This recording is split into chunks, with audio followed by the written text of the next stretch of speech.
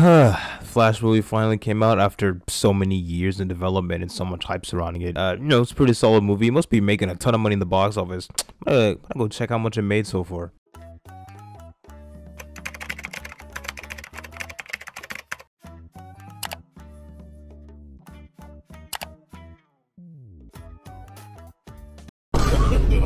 Well, goddamn. Now, I guess, underperformance of the Flash can be muddled down to just like numerous reasons. Specifically, the fact that the movie's starring a criminal. For some reason, they thought it was a good idea to show a bunch of early screenings, all the way from like CinemaCon to like a couple weeks before the film came out, so it just got spoiled to death. People are done with the DCEU because James Gunn already announced his reboot before any of these DC 2023 movies already came out. Somewhat divisive from what I hear from like different reviews of like fans across different medias. Now, I'm not celebrating the underperformance of the Flash and Warner Brothers losing money like some other people, but I do really hope that Warner Brothers executives and the people at DC Studios look at this and realize, hey, modern audiences, whether it's like normies, average people, or comic book fans alike, we are done with the DCEU. Any future projects except for like Aquaman 2, that movie can go die, I don't care. Especially for like Blue Beetle, if there's any remnants or tie-ins or cameos or references to the old DCEU, I'm telling you now,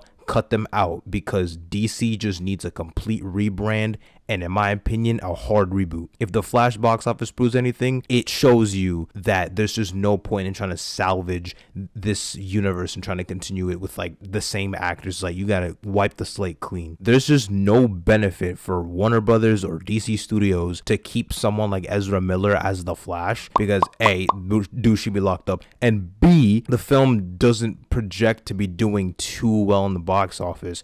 So it's because I know they were probably going to justify keeping him by saying, oh, look how well the Flash is doing, considering they were so confident in it. But it's like, dude, people aren't pulling up like you expected to. There's no point in keeping him. Move on. Just recast. It's easier for everybody. Like, the way Warner Brothers has fundamentally destroyed the DC brand over the past decade should be documented, because this is just absolutely insane, and just goes to show you that James Gunn's DCU really needs to make it clear on how it differentiates from the previous universe. And for a film like Blue Beetle, if you wanted to make any sort of revenue or have it get the opportunity to break even, I think either maybe if they're able to do it like a convention, like a Comic-Con or some grand announcement when it comes to like, hey, Blue Beetle's coming out, this is a completely brand new universe, it's in the DCU, he's the first character, has nothing to do with the DCEU. You need to make that very apparent in the marketing, and maybe people might pull up, I don't know. But because the budget for the Blue Beetle film is so low, it's like around 120 million,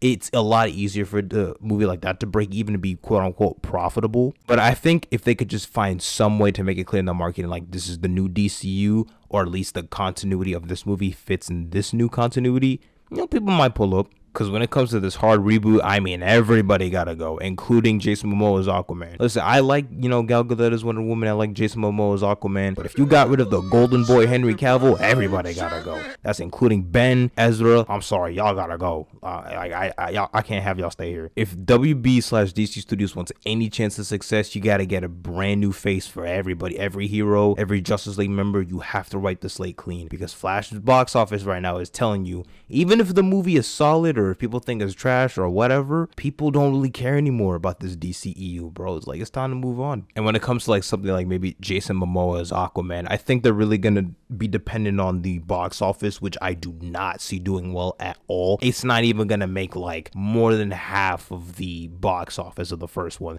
There's just no way Aquaman and Lost Kingdom makes like 700+ million. There's no reality throughout the multiverse. And whether you have an issue with these films or not, you can't really blame someone like James Gunn, considering these 2023 films were so far into development before James Gunn was even on board to take over DC Studios. Because I mean, if I were in that position, I would just probably cancel films like Aquaman 2, but because they were already, shot and whatnot, like, you can't pull too many Batgirls, so it's just like, you might as well just release them to at least get some revenue off of it. There hasn't been a single DCEU film that's been profitable to like a high degree since Aquaman in 2018. Every single film after that, none of them have hit like minimum of 500 million in the box office. It's kind of sad. That just lets you know it's like they've tarnished this brand so badly. Average folk just aren't pulling up like that, which is why I think it's crucial for them to let average folk know that a film like Blue Beetle will fit in the new continuity, because it's still not necessarily giving off old DCEU vibes, but like other than like us comic nerds who are like really, you know, prevalent on like news and updates and stuff like that, if they could just implement that in their marketing somehow. I don't know if this is a hot take or not. I personally don't really care or mind if he doesn't decide to like recast the Suicide Squad or Peacemaker cast, because I just don't think that has like a huge impact on the stability of the universe. But minimum of that, you have to recast like the major heroes. Like, I don't think a single Justice League member actor should carry over into this new universe. Everybody has to be a new face. Everybody has to be a new actor, in my opinion, at least. It just works better for longevity's sake, especially if you're trying to have the same actors in live action